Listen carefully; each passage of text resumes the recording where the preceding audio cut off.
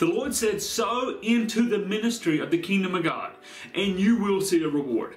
Now I'm going to tell you, that's so powerful. We know there's the book of Malachi tells us about tithing, and we know there's first fruit offerings, we know there's seed offerings, we know there's giving when you give unto the poor. And today I'm going to say, take a step of faith, sow into the ministry.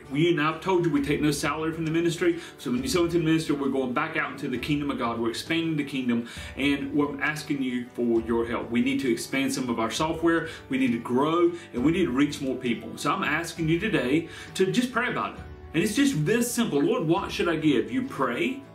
You listen to the Holy Spirit. The same Spirit that's within me is within you. The same Spirit that raised Christ is within all of us. So you pray, you listen to the Holy Spirit, and you donate that amount and say, Lord, this is my seed of faith. I'm asking you today to make a seed of faith offering. And I believe when the seed of faith, there's a multiplication. That's why Jesus said that when you give, it shall be given. And we see that in the Word. We see in the Word also of the Lord that every seed produces after its own kind. That's very important, after its own kind. So a financial seed will return a financial harvest. Are you ready to be blessed? If you're not ready to be blessed, that's okay. But if you're ready to be blessed, you say, Lord, I'm going to sow expecting a harvest. Amen. A farmer wouldn't go plant seed and not expect a harvest. Amen. So sow a seed today into the ministry. Help us to really take February into, help us reach the people we need to reach as we go into March. And I just want to say thank you and I honor all of you.